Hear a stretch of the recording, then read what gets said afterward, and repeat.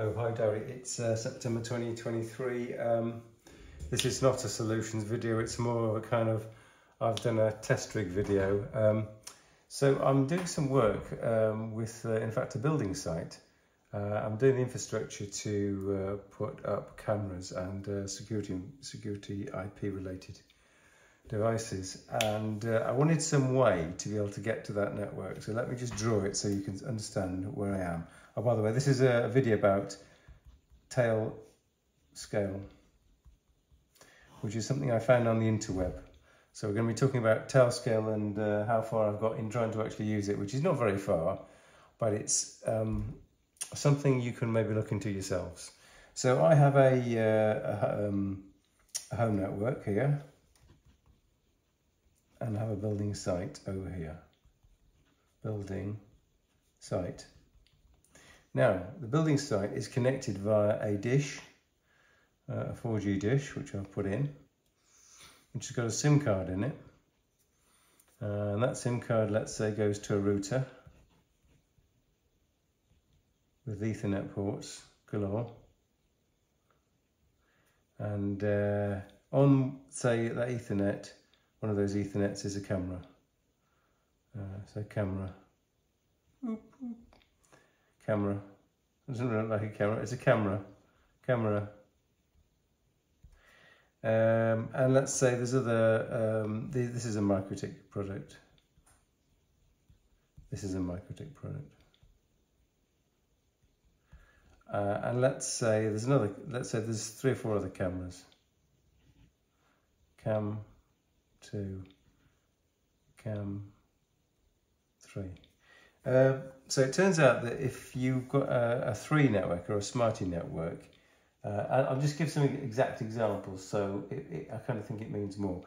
So if I look right now, I've got a 92.40.187.25 address, which amazingly has remained static for the last minute or two, because I found out that although that's the address, if you sit at a terminal here and say, what's my IP address? The actual MikroTik router believes it's connected to a 10 network. So this infrastructure here, when it gets an IP address from the 3 network, and then this guy actually tries to get, he's got an Ethernet here. He's got an Ethernet. He believes he's on a 10 network. 10. Let's say 1.2.3. So, and all the devices on this network get 10 addresses because they're getting their addresses from the DHCP server here. Correct? Yeah. So what happens is if you sit on a terminal here, you sit on your, let's say, Linux or Linux terminal here, I've got a portable Linux computer, and I get an address from here.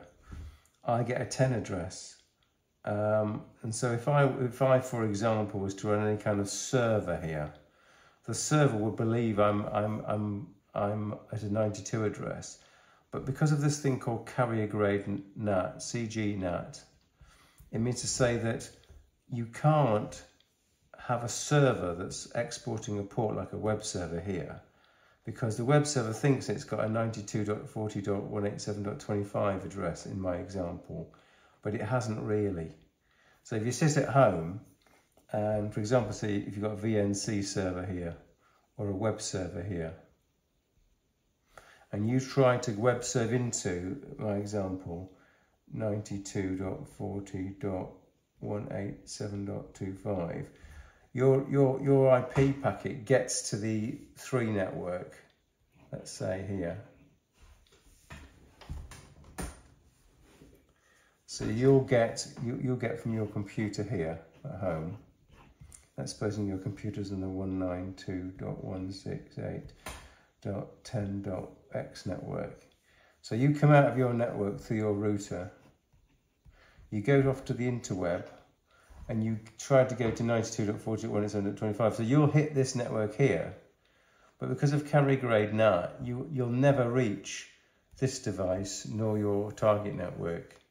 So I was trying to see if there's a way to get around this problem, and the basic problem is that your mobile phone provider, if you get a data plan with that provider and use that data plan to bridge this remote network to the internet, it's inaccessible because of this carrier grade NATing.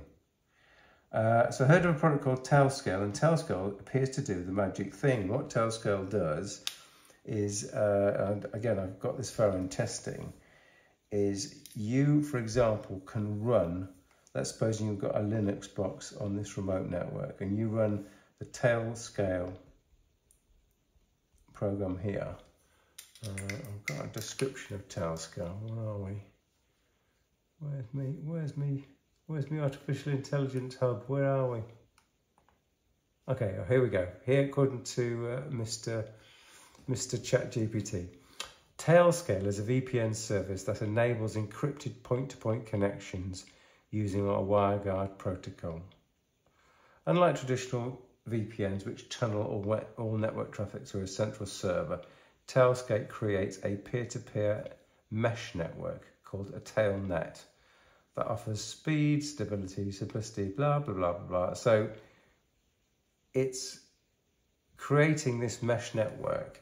So if I start on my machine here, somewhere I've got my screen an exact example. So I'll give the exact examples. I'm sure the IP addresses are going to change.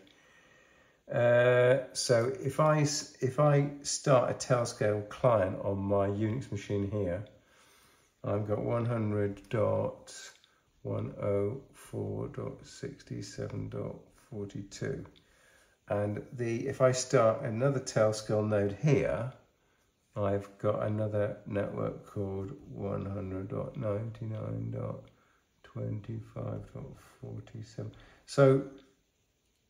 So I can, if I sit on this network and I SSH to here, I actually get through. So let's remind myself, I've got a 4G SIM with a 92 address shown to the outside world, but inside I'm actually got, let's say, a 10 network, and I've got a Linux computer connected to that whole network. But when I run the TailScale program, which is a simple, you get a few packages from the interweb and you run it through a bash script installer. And then you just do sudo space tailscale space up. And if you do sudo space tailscale, you'll see all the different commands. So you do that at the target end, for example, and under macOS here, I'm running it as an example, it's an app. But when the app is running, I can go to a command line and I can just do SSH in my example here, -L my user ID, space the IP address 100.99.25.47, and I get magically straight through, and it does actually work. So it sort of seems to have some promise. Now there's also a way apparently of running a MikroTik with a container program here, and to put the TailScale client into the MikroTik. But I somehow think if I did that, I'd only be able to control one MikroTik, which is not ideal. So the next thing I tried with varying degrees of success is to start a VNC server here. So I've booted this Linux computer, I've got TailScale running. I start a VNC server here. And then I try and go, so the VNC server's running, and then I try and VNC into this, which would give me a visual of this guy's screen on here. And I thought, well, that's brilliant, because if I can then do that, I can install on, let's say, this Raspberry Pi. So this is a Raspberry Pi. So on the Raspberry Pi, we're running TailScale and we're running VNC Server.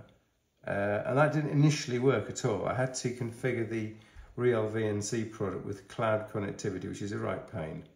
So what that means is you install the real VNC server here, and then you tell it you're logged in as yourself with your user ID and password, and it adds this into some sort of cloud network.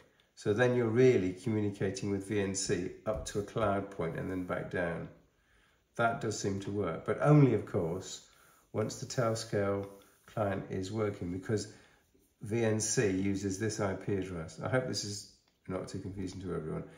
So what I'm saying is that at the end of the day, right now, with a bit of smoke and mirrors, with VNC Server logged in here, I can sit here with a VNC client and I can get the screen of this remote computer on this remote 4G connected network, or I can just do an SSH, -L user ID space IP address, so that would be 100.99.25.47, and that magically gets the command line of this Unix box here. So it's looking pretty good. When you reboot this RPA box with the installation of TailScale as it is, I don't know how I'm going to undo it, it somehow automatically manages to log in. So, oh, by the way, when you use TailScale, you don't have a user ID and password. It asks you to log in via another product like Google. So I'm just using one of my test Google user IDs to log in at either end. And then when you log in with the same user ID, obviously, it then creates a network of all the machines that are logged in via that user ID. So to review, the problem is that if you use a 4G SIM, you will use carrier grade NATing, and that means to say that the IP address that you think you are receiving as a device, if you sit here on this Linux box, you say, what's my IP address? It comes up with this IP address. But you actually find that you're actually being given a much different address in here, and you'll never be able to get to that IP address to your system. And the carrier grade NATing is somehow overridden, well, not somehow, is overridden by installing TailScale on either end. And once that's been installed at either end, I can just do an SSH command and jump from one Unix command line here into my Linux computer here straight away. And if I wanted to do a GUI session with this target machine, I'm using VNC, and VNC wouldn't work straight away. I had to use this cloud VNC, whereby you log in the VNC with a user ID and password, and I think then that opens up a link to a VNC Server cloud entity here. So you're really sort of talking up here and down through there. And when VNC registers, it registers with this address, not this address. So there you have it. Something's working. I think this is a bit, unless you can bulletproof this so that this will boot up and assume all of its duties without any user input, I think it's a bit doomed. So my next check is what happens when I reboot this system, and can I get it to a state where it'll automatically do all the right kind of things. And then on this building site, once this guy would be started, or just somebody pulls the plug out, then they're not necessarily going to, well, they won't be shutting it down, they've got no access. If someone just cuts the power and then puts the power back on, this would need to start up again in exactly the right way, so that I can remotely get into this whole network to administrate it. Okay, Dari, that's a long waffle, but I think it might be interesting for people who are trying to use their 4G or indeed 5G SIMs on a carrier grade NATed network using a product called TailScale. Okay, thank you for watching.